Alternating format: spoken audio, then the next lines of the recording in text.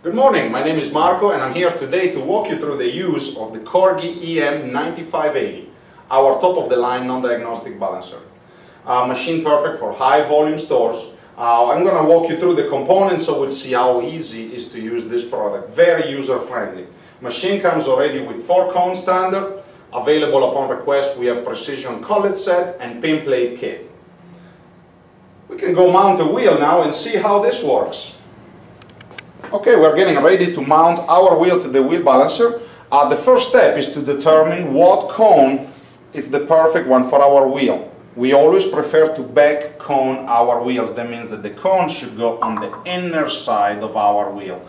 As you can see, this cone is the perfect size for it. We should grab it right in the middle. Okay, so after we determine the right cone size for this wheel, we're just going to slide it into the balancer shaft. We grab our wheel.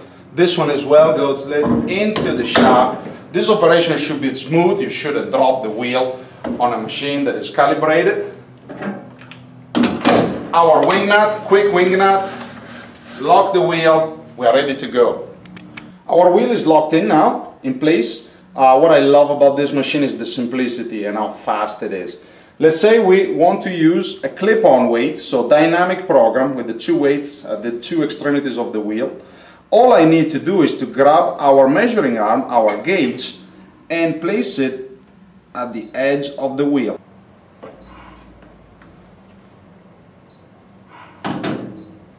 Once we detected the size of the wheel, default, the machine comes up with passenger tires. So at this point, all you need to do is to lower the hood. If you have a light track tire, just select the second option and lower the hood again. During the spin, we also have a sonar system, as you can see here on this side of the hood. This will help to pick up the width of the wheel for maximum precision in the measurements. Okay, now we are going to see how to measure a wheel to use the aluminum program. So for tape-on weight, all I need to do with my measuring gauge, I need to reach where I'm going to apply the tape-on weight and wait for the beep.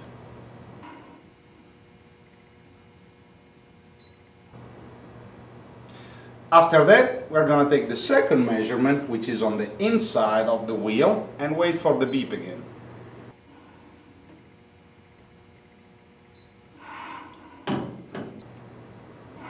Okay, at this point the measurements are done. We just need to lower the hood and spin.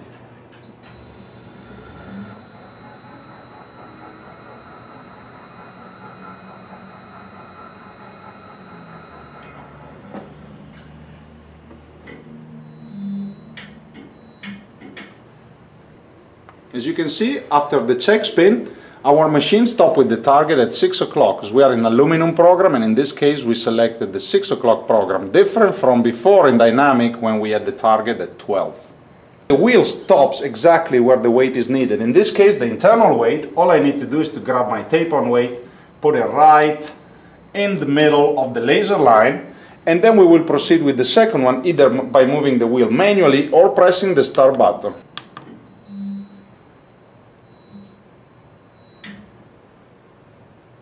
Automatically it will go and place itself in the perfect spot for the external weight. In this case, closer to the spokes, right there in the middle. In the main page, if you see the program I selected is the hidden weight. That means when we want to hide the weight behind the spokes. First of all, you will need to select the external balance, like in this case. After that, we select that icon. As you can see, we enter in a dedicated program. At this point, I will have to select the 2 spokes where I'm going to hide the weight behind it. So I will manually move the machine in position, select the first spoke. After that, I will move to the next spoke. As you can see, now my weight, my external weight, is split behind 2 spokes. In this case, 1 ounce and 1.5 ounces. 2 different targets in 2 different positions. One of the features I like the most on this machine is how easy it is to change a program. So we saw last time we selected the tape-on program, that's what it's on now.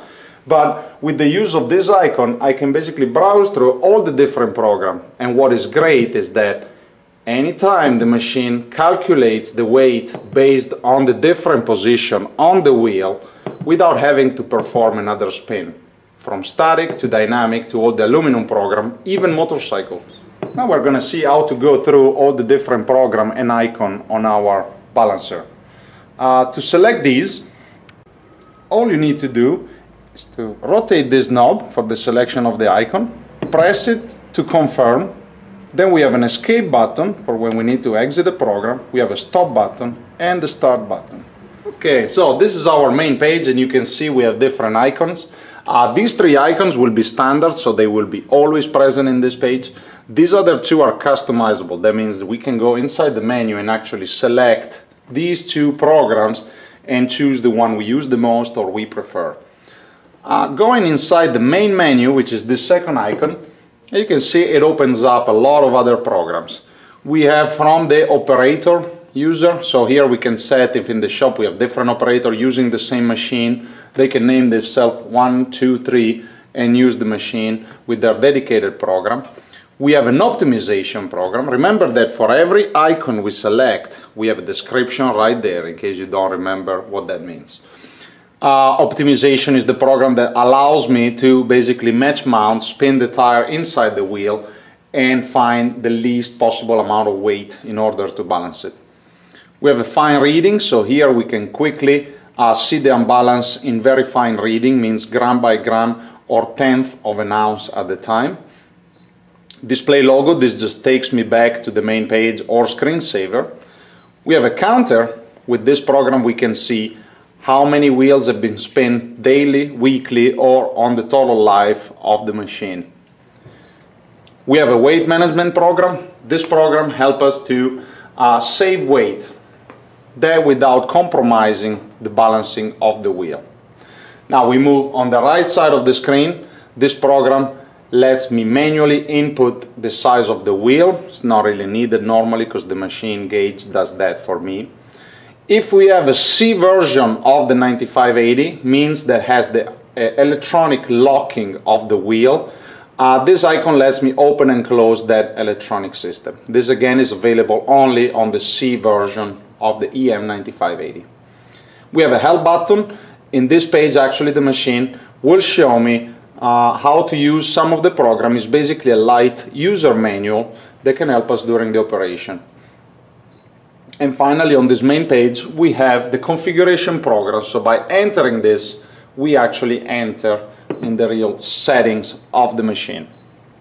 We have programs like the RPA, we can enable or disable it. This is the research of the position automatically, means the machine automatically will bring the weight at 12 o'clock or at 6 o'clock depending on the program we choose. I don't see a reason why to turn this off. We have the rounding program.